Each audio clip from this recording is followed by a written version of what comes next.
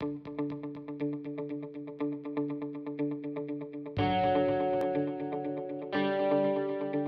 everyone, welcome back to Z Physics. Today we're going to be solving the physics admission test for Oxford University, also known as the PAT test. Just before we get started though, just a little note that these are my solutions only because there are no official mark schemes. They may or may not be correct. If you notice a mistake that I might have made, please do get in touch. Additionally, all of these test resources can be found on the Oxford University website, and I've left a link in the description, so please check that one out. Also, please note that in this video I'm only going to be solving the physics portion of the test, so that is the questions which directly relate to the physics syllabus. Furthermore, if you have just stumbled across this channel, one of the best preparations for the physics PAT test is also doing some Olympiad problems. And if you're interested in having a look at some of my solutions, either to the International Physics Olympiad or the British Physics Olympiad, I've also left some links into the description. Okay, well, now let's get started with the physics problems. So, question 1. We have the following isotopes over here, and we need to go through each of those statements and see which one are true and which one are false. So, this one here says that carbon-13 has a larger number of protons than carbon-12. This is incorrect. Once again, this question is all about the following way of expressing the number of protons and the number of neutrons. So if you have an element, let's say X, the Z number just over here on the lower left hand corner, that's the number of protons, which in this case is the same, and the atomic number above here is the number of protons plus neutrons. So let's just say that this over here is the proton number and A is protons plus neutrons. Now that we've explained the main concept of this question, let's have a look at the actual statements. So as we said, the first one is incorrect. Carbon-13 has exactly the same number of protons as the carbon number of protons in the carbon-12 atom, as indicated by this lower index number. So statement 1 is false. Statement 2, so 15.7N has a larger mass than 14.7N. Yes, that is correct, because this isotope of nitrogen, nitrogen-15, will have an additional neutron compared to nitrogen-14. Statement 3, so we have oxygen-16 has a larger nuclear charge than nitrogen-7. That is correct because it has one more proton in its nucleus compared to the nitrogen. The trick in this question is that it says nuclear charge, because otherwise, unless there are ions, there would be electrically neutral, so to have the same charge. But in this case, because it says nuclear charge, I'm going to underline it. This would mean that the statement is correct. Statement 4, so oxygen-18 has a larger mass per unit charge compared to carbon-12. So this one here has 8 protons and has 10 neutrons, 18 nucleons in total. This one here has 6 neutrons and 6 protons. Now let's assume that the neutrons and protons are similar mass, and let's just divide the ratio, just overall mass per charge. I'm assuming that we're talking about the nucleus in this case, by the way. So the first one here will be just 18 over 8, which is 9 over 4. What's that going to be? It's going to be 2.25. So mass over charge for this one will be 2.25. For this one here will be 12 over 6, which is just 2. So this statement, statement 4, is correct. Statement 5, nitrogen-14 has a larger number of neutrons than carbon-13. Well, this is incorrect. Nitrogen-14 is going to have 7 neutrons, whereas carbon 13 is going to have 7 as well, so that's 13 minus 6, so this statement is incorrect. They have the same number of neutrons. Okay, question 3. Which ammeter is going to give us the highest reading? So what we need to do is figure out which branch is going to have the lowest resistance.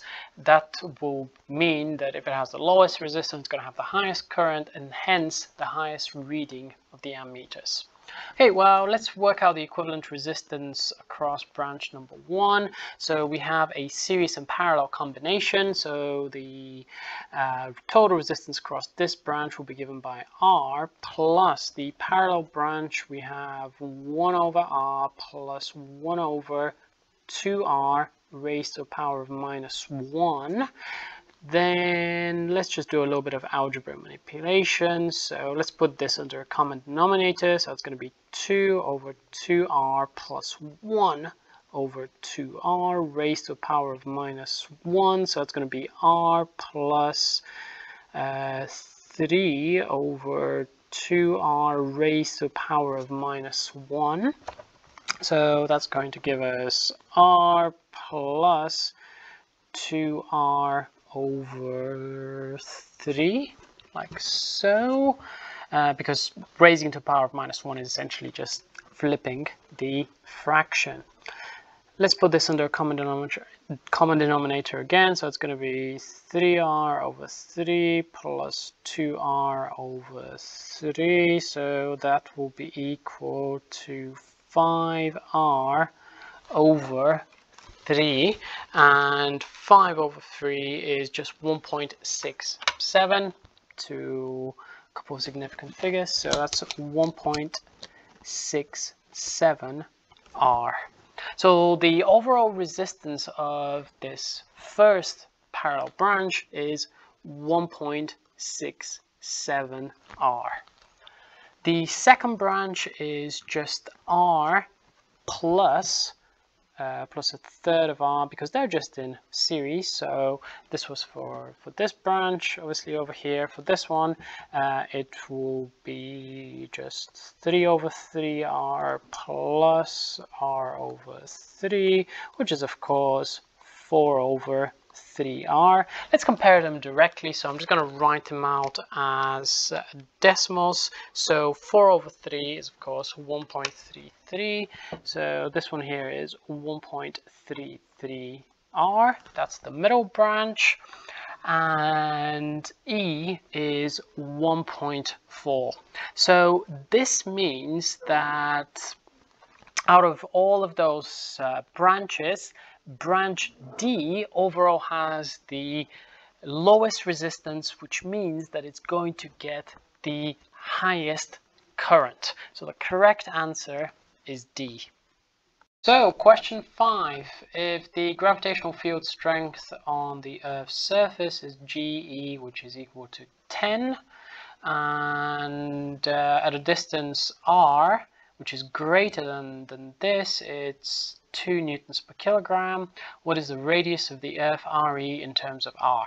Okay, well, let's write down a few equations. So we know in general that the gravitational field strength is given by minus gm over r squared, the radius squared. So let's say if we're on the surface of the Earth, we're going to give that a subscript e, which means that the radius is going to be like so, minus gm over re squared. If you're unsure where this equation comes from, you might have not done this part of the specification just yet, so I'm leaving a link in the description of my online lesson on this equation. So GE is equal to minus GM over RE squared.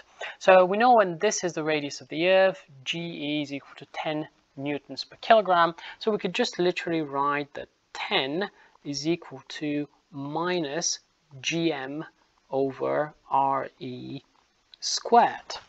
Notice that minus GM is just a constant. So I can rearrange for minus gm, like so. We're going to see in a second why it can do that. Minus gm will be equal to 10 multiplied by re squared.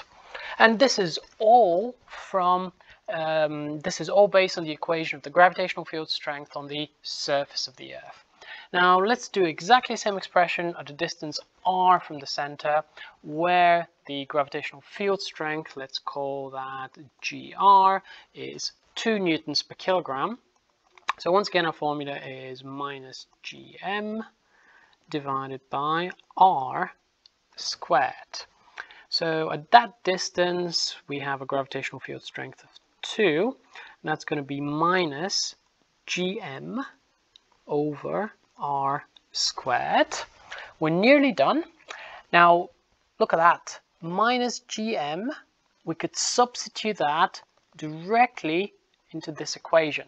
And what we're going to get, because it's a constant, which means that it's the same across both equations, it's just minus g times m, where m is the mass of the Earth. So 2 will be equal to, rather than minus gm, I'm going to write 10 times re squared. So 10 times re squared divided by r squared. Okay, we're nearly done. What I'm going to do is just rearrange, let's say, for r. And what we're going to get is that r squared is equal to 10 over 2 re squared, like so. So r squared will be equal to 5 re squared. In this equation, we need to find the radius of the Earth in terms of r, so we need to rearrange for re squared. Re squared will be equal to 1 over 5 times r squared, and we can just square root this, and what we're going to get is that re will be equal to r divided by the square root of 5.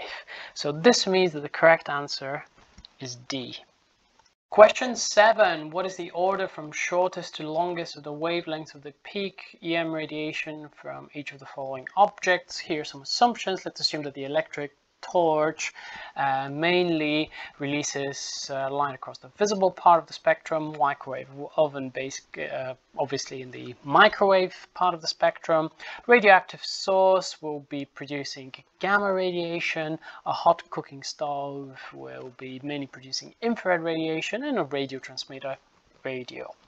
So short to long, gamma is the shortest, visible after that, infrared, microwave and radio wavelengths are the longest. A couple of tips to just kind of help us remember. So in this case, the answer is A. However, if you have other similar questions, a few things to remember. So visible is sort of somewhere between 400 to 700 nanometers. Gamma is obviously the shortest, and between visible we have infrared. Microwaves is of the order of a few centimeters typically, and radio wavelengths are the longest, which range from sort of 10 centimeters and above all the way up to many meters. Okay, question 11. We have a stone of an average diameter 10 centimeters is hit with a hammer and then split into pieces. So every time the stone or one of its pieces is hit, it splits into 3 further pieces of equal volume and similar shape. How many hits will it take before a piece reaches the size of a typical atom? Now, a really good number to remember is that we can assume that the average size of the atomic radius is about 10 to the power of minus 10 meters. So this is a very valid assumption. Let's write it down here once again, 10 to the power of minus 10. Okay, well, for the purposes of this video, I've just assumed that the original stone is a sphere, and every time you strike it, you get another 3 spheres with a third of the volume. Now, how is the radius related to the volume? Because v is equal to 4/3 pi r cubed, well, this means that the radius is proportional to v raised to the power of a third. How do we get that? Well, r will be, let's say r cubed will be 3 v over 4 pi, like that, which of course means that if we were to cube root everything, we are going to get this factor raised to the power of a third. So it's going to be 3v over 4 pi, all of it raised to the power of a third. So r is proportional to v to the power of a third. This means that if we were to essentially decrease the radius by a factor of a third, then r is going to decrease by the following factor, which is 1 over 3, a third. This comes from splitting the volume into 3 equal pieces, raised to the power of a third, which is approximately 0.69. So the radius is about 0, with each strike, the radius becomes 0.69 of the previous radius. Let's assume that we're starting with original radius of 5 centimeters. Remember, here we're given the diameter, which is 10 centimeters, so I've just halved it to get 5 times 10 to the power of minus 2. Each time we strike the object, we're getting a factor of 0.69. The question is, how many times do we need to do that until we reach the atomic radius, which is 10 to the power of minus 10? So essentially, how many times do we strike it? This means essentially what is that power n here going to be. So 5 times 10 to the power of minus 2 times 0.69 raised to the power of n is equal to 10 to the power of minus 10. Rearranging for 0.69 to the power of n, we get that 0.69 to the power of n is equal to 10 to the power of minus 10 divided by 5 centimeters. I've carefully put some brackets here because this is how we would put that into a calculator. Then we can use some basic logarithms, and we get that the number n will be equal to log of base 0.69 of the following 10 to the power of minus 10 over 5 centimeters, over 5 times 10 to the power of minus 2. Okay, this would give us a number n, which is 55, so it's not exactly the answer, but we're going to go one above that. It's for a correct answer D. This is relatively natural as well, because I also approximated this fraction to be 0.69, and logarithms and exponentials actually are incredibly sensitive to initial conditions, so a few more digits here will probably bring that to the correct answer. But by 56 strikes for sure, we would have reached the atomic radius. Okay guys, well, this was part 1 of this video. Otherwise this video will be really long. Thank you very much for watching. I hope this was useful. If you do spot any mistakes or inaccuracies, do let me know, and I'll see you guys in the next video.